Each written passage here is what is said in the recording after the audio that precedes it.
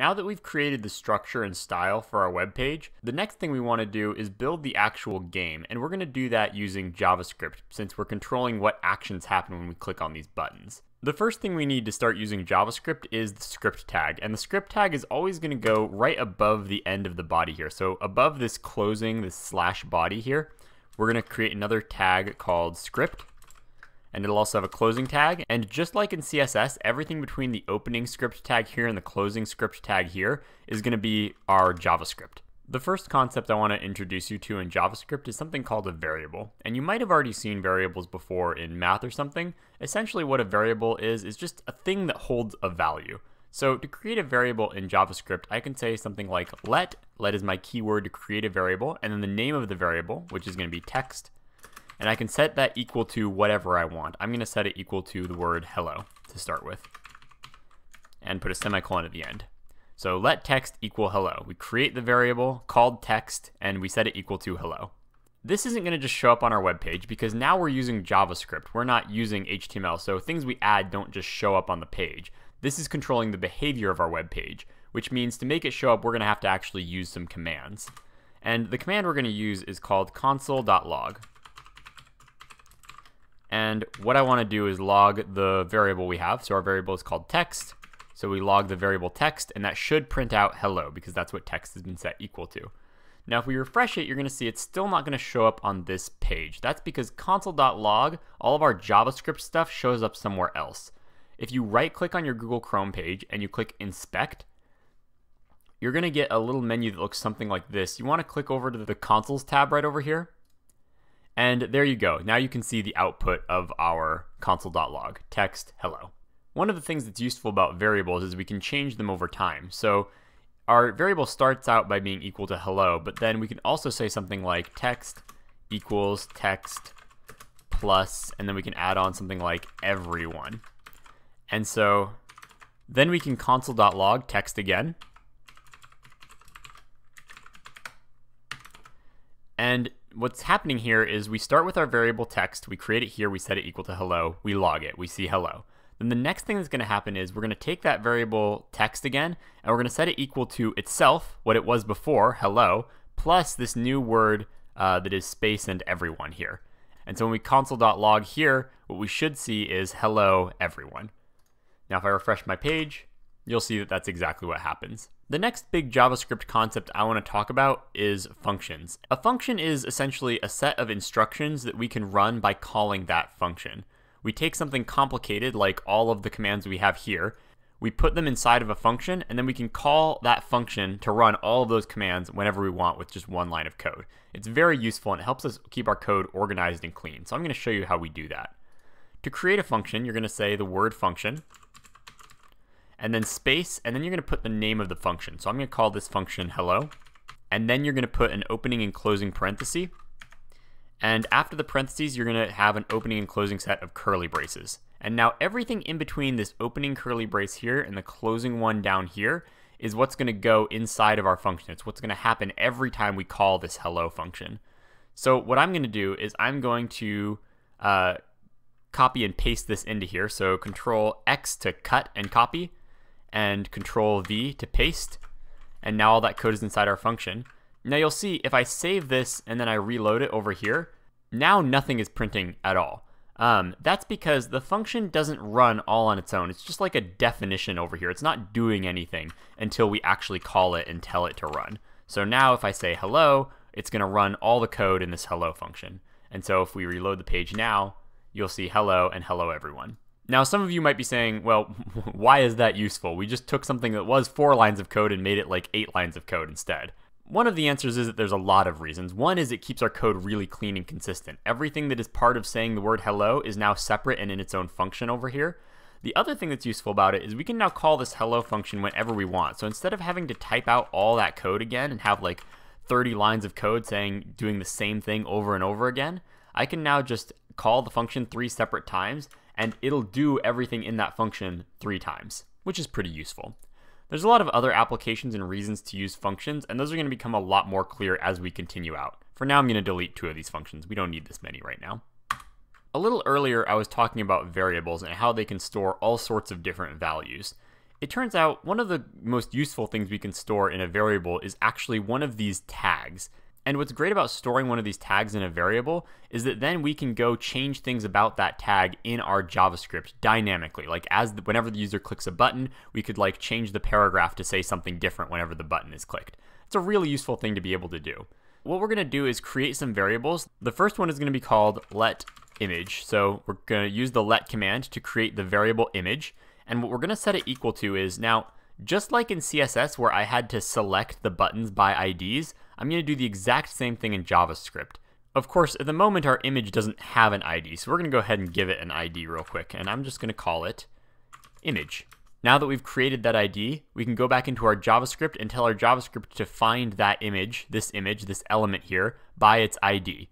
To do that, we can say document.get, and then capital element, and then capital B by, and then capital I and D. And then what we're going to do inside of here is tell it what ID we're looking for. And the ID we're looking for is image. Now, to prove that worked, I'm going to say console.log, and I'm going to log our new variable we just created, image. And if I reload the page, what you're going to see is that now JavaScript knows what part of the page it's looking at. It knows that this variable image is the same thing as this element image on the web page. And that's going to let us do some cool stuff like change things about the image. While we're at it, we're also going to need the paragraph element here to be able to be accessed and changed in our JavaScript as we move through these different scenes. And the ID I'm going to use for the paragraph is text. We'll call it text.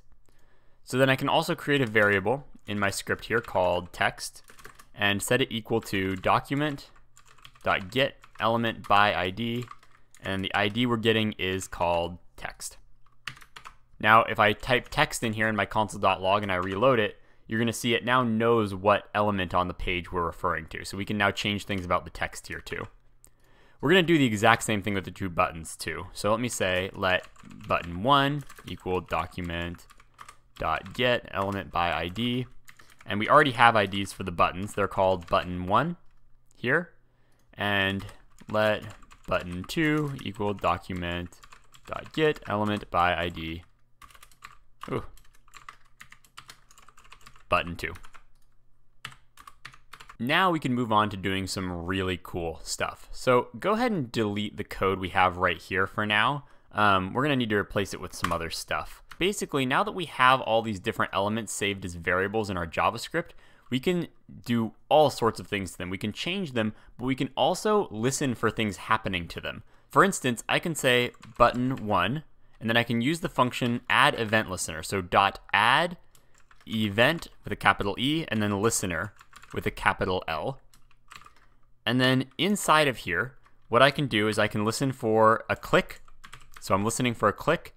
And then when I get that click, I'm going to run some function here. So this will be where we put the name of our function. But we need to actually write that function first. So let's create a new function.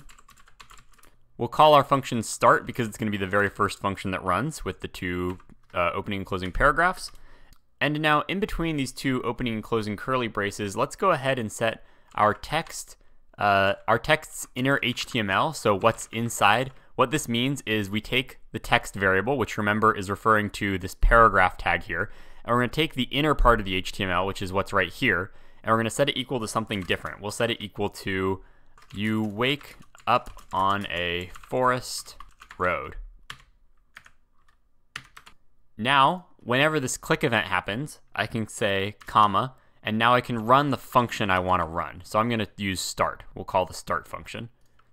So if I refresh my page and I click button1, now it changes that text to you wake up on a forest road, which is pretty cool. Of course, when we start our game, we don't actually want it to say hello everyone. We want it to do this start function right away. So I'm just going to put start. And then right when we load our web page, it's going to call that function and set our inner text equal to you wake up on a forest road. Now that we've done that, we can also change these two buttons. So let's say button1 and change its inner HTML also. Let's say its inner HTML is going to be equal to keep walking. And that'll be our first choice, is to keep walking.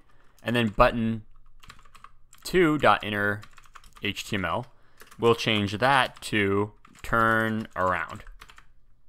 Now if I reload my page, our buttons have actual names. But right now, when I click on these buttons, they're not going to do anything because we don't have any event listeners assigned. Nothing is listening for a click and then calling another function when we click on them.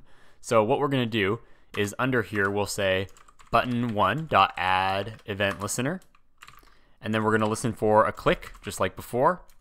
And then we're going to say comma, and then here is where we're going to put the name of our next function. But we haven't actually written our next function yet. So let's go ahead and write the other functions we want.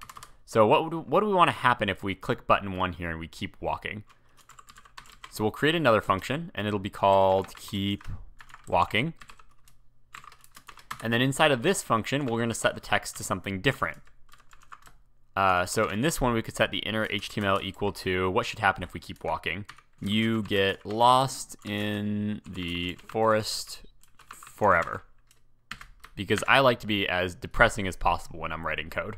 Now that we have our function written, we can say down here in our start function, when we press button 1 to keep walking, we can say comma, and then call the function keep walking.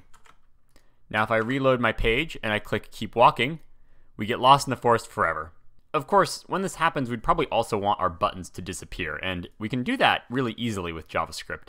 In fact, we can say button1.style, and then we can say equals display : none. Now, if you're paying attention, you might recognize that as actually a CSS rule. We can change CSS with JavaScript too, which is pretty cool. So now if I reload and I say keep walking, that button will vanish. We probably also want to have the other one vanish too.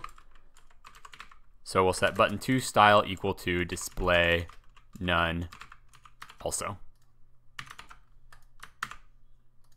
So we keep walking, and there you go. You get lost in the forest forever. We're gone. We refresh the page, our CSS rules take over, and our buttons come back. Let's make this other event work too, the turnaround event. So to do that, we'll create another function, and this function we'll call turn around. And in this one, I'm going to say text.inner HTML equals you fall out of the universe. No good endings in this game. Sorry. And then once again, I'm going to copy this right here. Our button style 1 and button style 2, we're going to both switch to display none because that'll be the end of the game. This is a really depressing game. Oops, it didn't work. Why didn't it work? It didn't work because we only have an event listener for button 1. Remember, just creating the function doesn't actually call the function. We need to actually tell the function when it should run. So we'll say button2.add event listener, and then we'll wait for a click. We'll listen for a click, and when we hear that click, we'll call the turn around function, like that. Now when we reload the page and we click turn around, we fall out of the universe. One thing we're missing right now is that our images still aren't changing. So go ahead and go over to Pixabay and find some images you want to use and download a few more images for your game that we can switch to. Make sure the images all show up in the same folder and make sure that they're named something nice like this, forest, the road, or wormhole. And now I already downloaded them, so I'm going to add them right now. When the player chooses to keep walking, I want to switch to this forest backdrop here. So what I'm going to do is in the keep walking function, we also have our image here, so I can change things about the image. And what I'm going to change about the image is its source attribute. Remember, the image has the src up here, which tells it what thing to load. I can change that to something else if I want. So I'm going to say image, which is the name of our variable here, our variable image that contains the element image. And I'm going to say image.set attribute. And the attribute I'm going to set is the source, src, right here, src. And I'm going to say comma, and then what I'm going to set it to. And so what I'm going to set it to is forest dot, and I actually don't know what the extension is, so let's right click on it and click properties, and it'll tell us that is .jpg, forest.jpg. .jpg. Now if I save this and reload it and I click keep walking, we also change to our forest backdrop. Let's do this for turnaround also. So we'll say image.set attribute, and we're changing the source of the image. Oop, I forgot my semicolons. We're changing the source of the image, and we're changing it to, I think, wormhole. And then what's the extension? Wormhole.png. Wormhole.png. So if I reload and I click turn around, now we fall out of the universe into a wormhole. Those are the basics of creating the adventure game. In the next video, I'm going to add on a little bit more to this. We're going to add on a few more options, and I'm also going to teach you guys how to debug when things go wrong in your code and you don't know how to fix it. We're going to talk through that process a little bit.